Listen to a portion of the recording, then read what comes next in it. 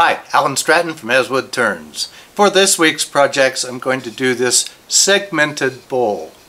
It is of apricot and walnut with an experimental technique where I actually took a set of rings and sliced them and then inserted a walnut spline in it so that it shows at an angle.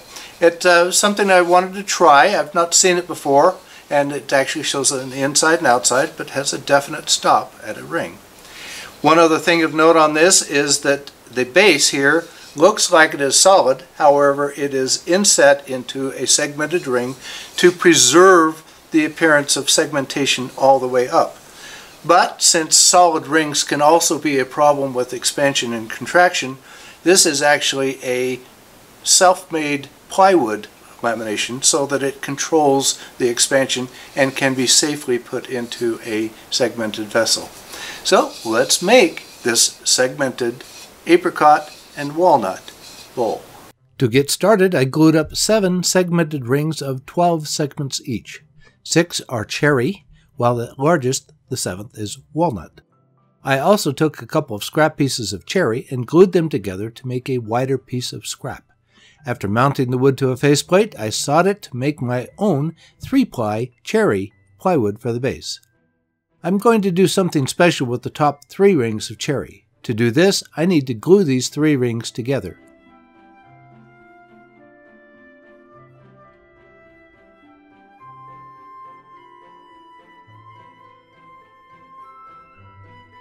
I also need to mount the top walnut ring to a faceplate. I'm using a 3D printed centering stack to position the ring.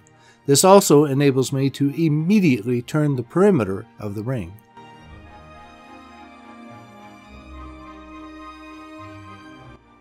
But turning quickly leads to interesting glue patterns as the squeeze-out spreads with the centrifugal force. Meanwhile, I also need to start from the base by gluing the base ring to a faceplate. Off camera, I will mortise in the plywood for the base ring. The glue is dry enough to trim the interior and exterior of the 3 rings that will get special treatment shortly. I love turning the continuous side grain on segmented rings.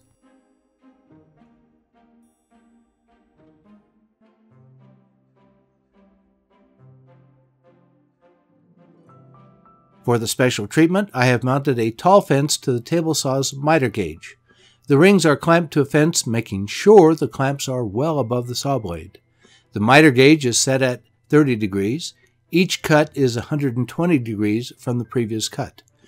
I have made sure the cut depth is less than the ring thickness to avoid clamping issues during the next step.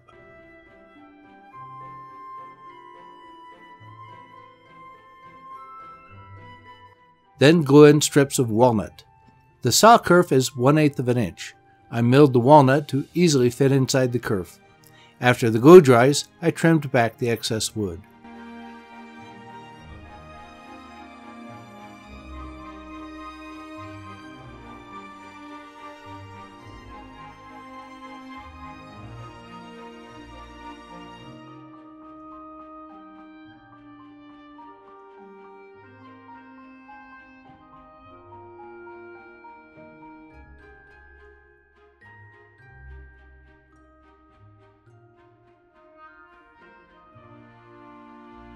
Then back to the table saw to cut the next set of kerfs with the opposite angle. This is the same process as the first set. I decided to be conservative in the positioning.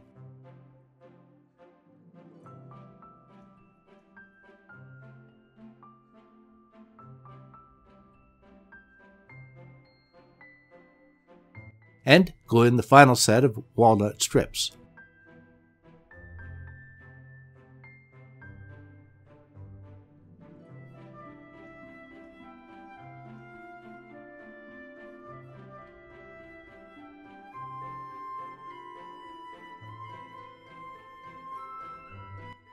When I trimmed the outside of the walnut ring, the glue was very fresh and I could not trim the interior.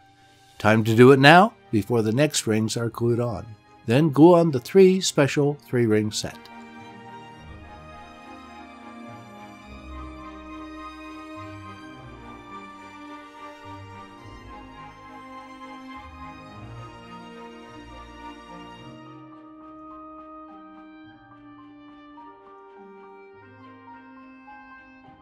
With that out of the way, I'm back to building from the bottom. With a minimum of glue time, I'm adding the next 2 rings.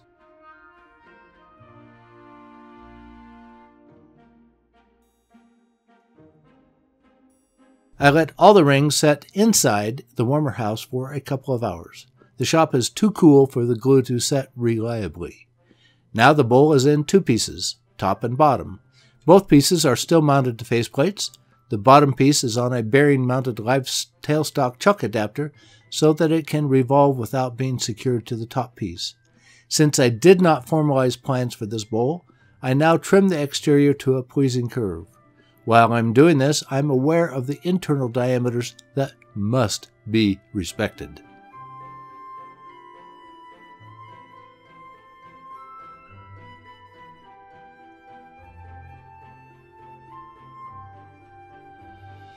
Since the pieces are not attached, I can take a quick peek to be sure the interior is working also.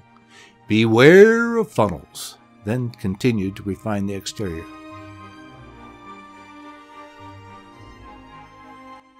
With the exterior profile established, I separated the 2 pieces to work on following the top interior. For this, I am preferring a heavy box scraper due to the reverse angle.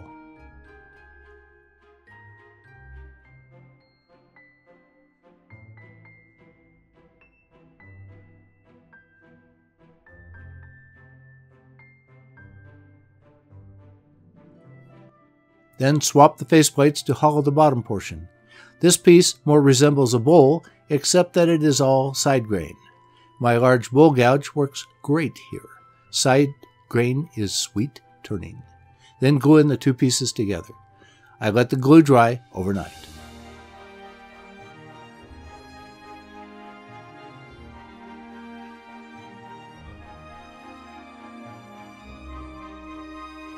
With the glue well set, I can reverse the mount to the bottom faceplate. Now to part off the top faceplate, then proceed to refine the interior of the bowl. With the wide opening, I found it convenient to go around the lathe and work from the opposite side with a round nose scraper. I have a remote kill switch, so I can safely work from this side.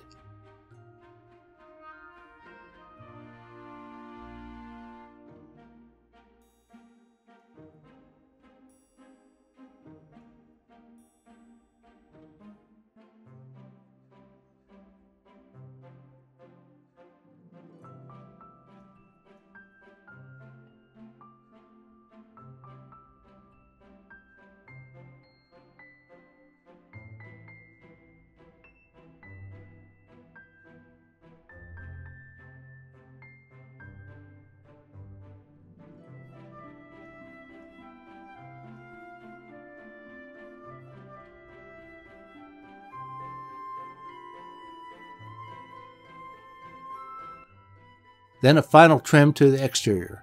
Most of my cuts here are shear cutting with my bowl gouge. Then a thorough sanding inside and out. Finally, the foot. The base is still mounted to a faceplate. The top is in coal jaws.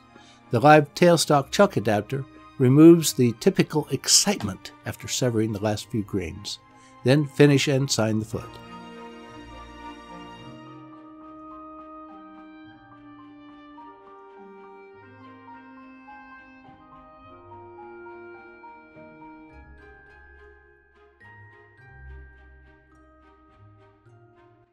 At last, walnut oil makes the grain pop.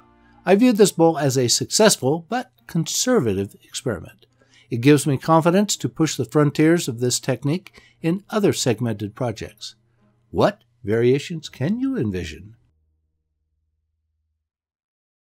Please give this video a thumbs up, subscribe on my website, and tell your friends.